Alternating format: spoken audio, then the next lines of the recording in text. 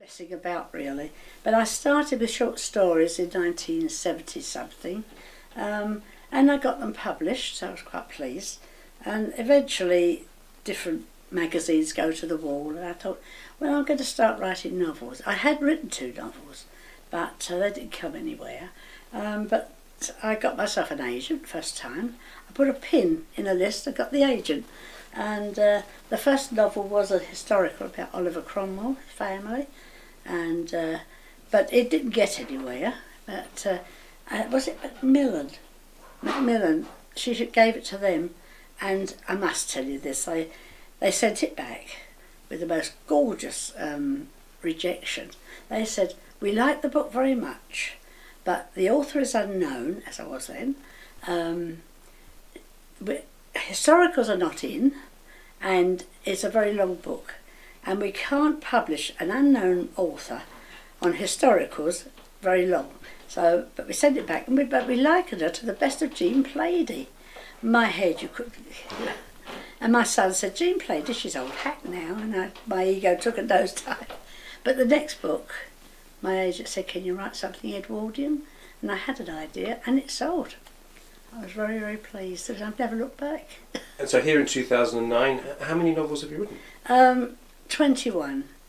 One includes the first one I ever did, which is a self-published thing about Dunton Whalets, which is local, which went back to Saxon times. So I wrote a history of it. So really it's 20, but my 21st one comes out in April. And that is going to be? That's called Julia's Way, and it's very, it's set in 1920. I love the flappy ears. And it's just a girl whose father had gambled away their fortune, and she had to help her family. And when he gambled away on the stock exchange, and when she met the young man she was going to marry, he started gambling on the stock exchange, and they became style in the fashion world. Got pots and pots of money, and then of course the 1929 Wall Street crash, he loses everything. But the fact that she's always had this fear of banks and gambling, she's put her money under the floorboards, and they found there's thousands under there, and they're able to start again. And as I said, it's somebody said, "How did you know there was going to be a slump?" Because it's current. This book is going to sell. I hope it will. And she just said, "You're a witch. You knew what was coming."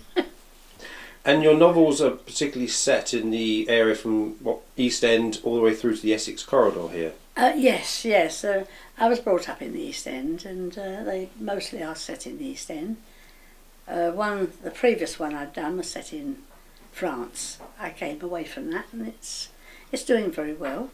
It's about a con woman in France, or a con family, the whole lot for confidence tricksters, and but mostly it's all set in the East End. You know. You've mentioned that a novel being set in France, but you've also, and you're here in your, on your Thurrock, and you've set novels in the Thurrock area. Yes, it was actually the first book I ever wrote, called Company of Rebels. It's about the Peasants' Revolt, and it's all the names are authentic, and all the time is authentic, and the events.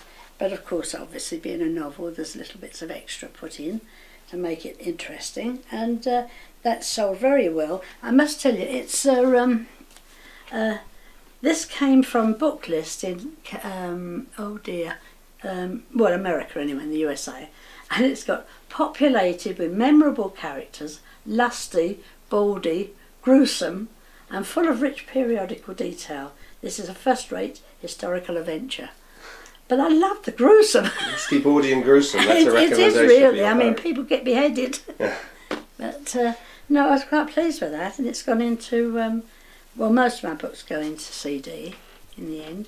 Large print, paperback, ordinary. And do you get feedback from people in Essex or indeed around the world? I get feedback from around the world, yeah. I've just had a letter from someone in New Zealand, and I've only just got round to writing back to them, you know.